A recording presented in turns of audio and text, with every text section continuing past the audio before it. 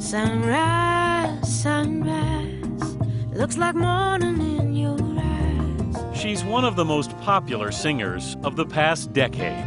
But Norah Jones still wishes she could change her voice. I've always wanted to sound older than I am, and when I sing, I've always wanted it to sound rougher than it does. Have you tried to make your voice rougher? It's not worth it. I mean, yes, but it's not worth it. Age does it eventually. Age will do it. I can wait. Come away with me in the night. What she hasn't had to wait for is success. At 33, she's already sold more than 40 million records and won 9 Grammy Awards. 10 years ago, her debut album, Come Away With Me, made her an international sensation. It would become one of the best-selling records of the decade. Come away with me and we'll kiss on a mountain top. You kind of get everything the first time. It's like, what do you do for an encore? It's an impossible situation to top, and you don't try to top it. I'll be thinking Jones did follow it with 2 more #1 albums, but she's also branched out. I don't know how to begin. Starring in the indie film My Blueberry Nights. Isn't this reserved? Is that for you? You felt totally comfortable acting. Oh, no, I was terrified. You ended up in this big kissing scene with Jude Law. Yes, I did, which I also had no idea about. You didn't know that was coming? No, but it was so fun. It all depends on who's waiting for you on the other side. And while her singing voice is still silky, her songwriting can now be stinging. Oh, Miriam, that's such a pretty name. On her latest album, Little Broken Hearts, in the song Miriam, the jilted singer envisions murdering a rival. I'm gonna smile when I take your life. It's the dark side of Norah Jones. Oh, it's the dark side of anyone. Was there anything special that made you want to write that song? I don't know. There was nobody particularly you wanted to kill?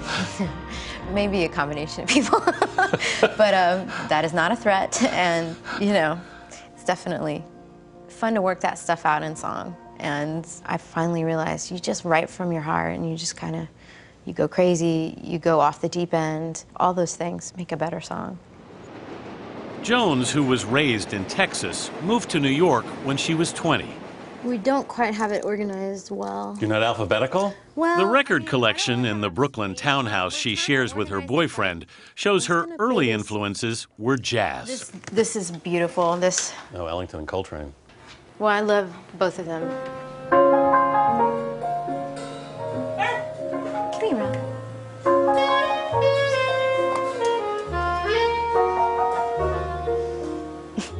So this is what you came to New York wanting to play? This is what I came to New York wanting to play. I mean, I wish I could play like Duke Ellington, but, you know. She found work playing piano. My first gig here was doing, I guess it was happy hour. It was the weirdest timed gig. She'd make $50 for 5 hours.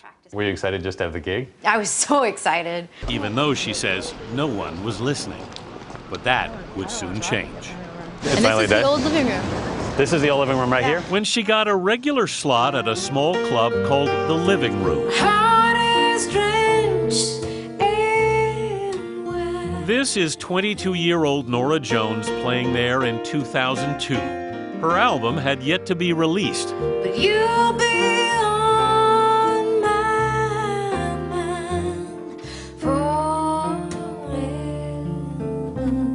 Within a year, the young singer's first record would sweep the Grammy Awards. Come away with me, Norah Jones. Norah Jones! Norah Jones. Norah Jones! What did it feel like to hear your name called? It felt crazy because it was called by all these idols of mine, like Aretha Franklin and Bonnie Raitt. Jones, who took home 5 Grammys that night, I can't believe this. So which one is it? It's like down... It's down there. was still living in a little Brooklyn walk-up. So were they selling rings when you were in here?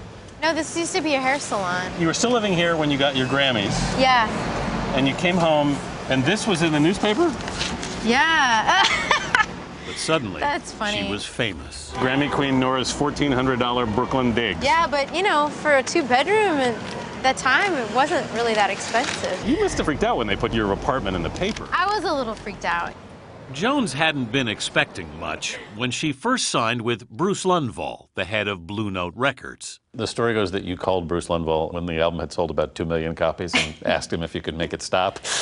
Well, I think it was 1 million, and yeah, I said, come on, we've sold 1 million records, isn't that enough? Let's just stop all this. This is silliness, you know. Can we tone it down a little? Can we tone it down? I felt a little overexposed and a little shy. It didn't stop. Jones' debut album went on to sell 26 million copies.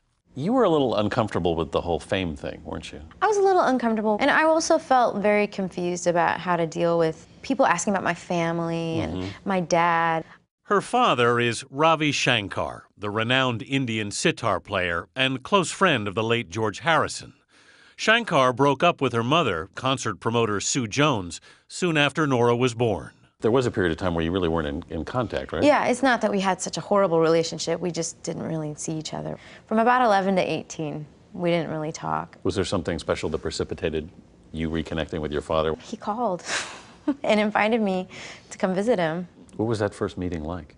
It was wild. I think everybody's heart was beating really fast. My dad's too. I mean, he was happy to have me back in his life, and I was happy to get to know him. The thing is, I grew up so close to my mom, and we've been so close my whole life. She definitely was happy to see me reconnect with him, and they've even made nice with each other over the years, which was nice for me to see.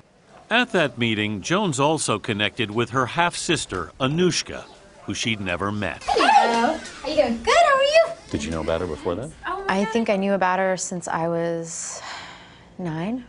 We're very close now. We've had a great 15 years of being sisters. These are good. Oh my God. Right? I'll send these to you. Oh God. I want to eat him. You could see that when Norah and Anushka, also an accomplished musician, met up backstage this past summer.